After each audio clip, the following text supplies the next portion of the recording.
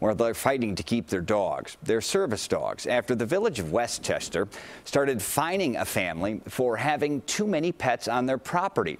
CBS News' Megan Hickey is always investigating. She joins us live from the Village Hall. And Megan, tonight you're asking if the fines are even legal.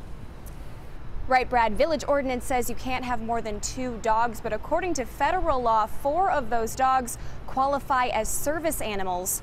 So we went to the village for answers. They keep a watchful eye on Carrie and John Pass.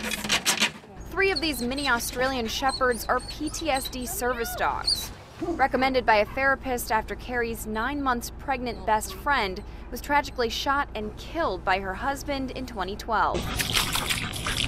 The 4th service dog is specifically trained to recognize symptoms of Carrie's heart condition. The other 2 are pets, the maximum number allowed by the Village of Westchester.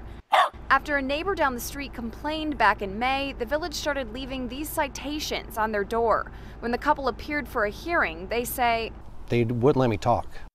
A judgment issued Wednesday states that the couple failed to provide proof that they're service animals and that they can perform certain special tasks. According to the ordinance, they can be fined $100 a day until they get rid of the surplus dogs. It would probably send my wife to the hospital. I don't know how I would cope. I never knew I would need one. Well, we looked into it, and according to the U.S. Department of Justice, the village can't ask for proof, and there's no requirement for formal documentation. The family can also have as many ADA service animals as necessary. And my husband said, so I want to make sure on the record that you are going against state and federal law. A fact that I brought to the attention of Westchester's city manager. 1:30? After we got involved, he spoke with the couple on the phone. He promised to arrange a meeting Monday to formally acknowledge that they're service dogs. Can we compromise with that? He told us they would wipe out all of the citations and let the couple keep their service dogs.